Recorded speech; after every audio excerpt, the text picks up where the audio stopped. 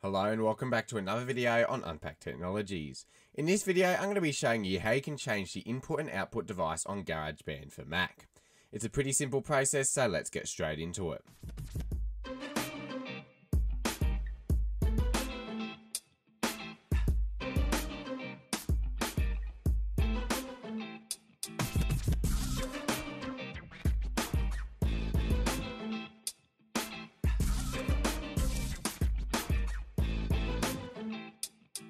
Alright, so what you have to do first is download GarageBand if you don't have it already, and then open it up.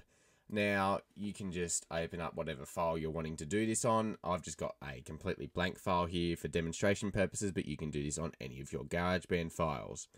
And then what you want to do is go up to the menu bar and click on GarageBand, so next to the Apple logo, and then go down to where it says Preferences. Now, there's a shortcut for this. You can use Command, comma, to open preferences, or you can just click it here. Now, when you open preferences, it will probably show up in the general page or whatever page you had last opened. Now, what you want to do is click over to audio/MIDI settings, and then here you'll see the devices pane, and you've got an output and an input device here. So by default, it will be on system setting or whatever you last used.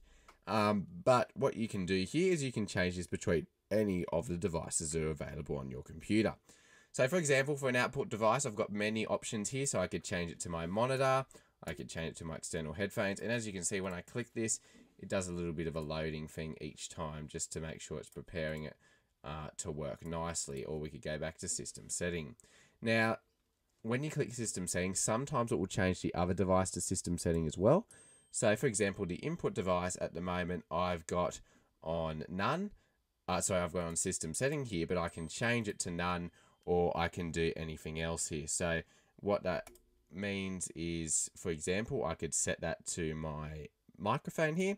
So if I set that, then that will start allowing the input from the microphone. Now, sometimes in my experience, what should be happening here is I'm starting to see levels from my microphone because I've set it to that. I'm not actually seeing that right now. So sometimes you need to quit GarageBand and reopen it to make it work properly. Not always though. Sometimes this can bug out a little bit though. So you can just change this to whatever you like. So that's a super easy process on how to do that there. And while you're in the same page, you can also change the instrument and effects. So you can enable audio units, and you can also change the MIDI settings here, and you can reset the MIDI drivers if needed. So that's a pretty simple process.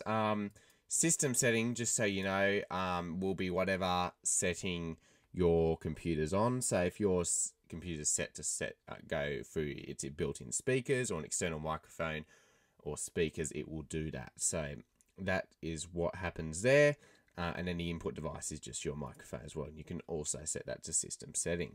And once you're done, you can close that out. You do need to make sure that you save your file to make sure that it saves those changes. So changing it, those settings will require you to resave the file if you want to keep it like that for next time. So just keep that in mind as well. So yeah, that's a super simple process on how to change the input and output devices on GarageBand for your Mac. Hopefully this was helpful and you've had some great success in completing this tutorial. And let me know in the comments below if you have any other questions or video suggestions for me, because I'm more than happy to make those videos if you'd like to see them. And with that, thanks for watching this video on Unpacked Technologies. Don't forget to leave a like, comment, and subscribe, and I'll see you all in the next video.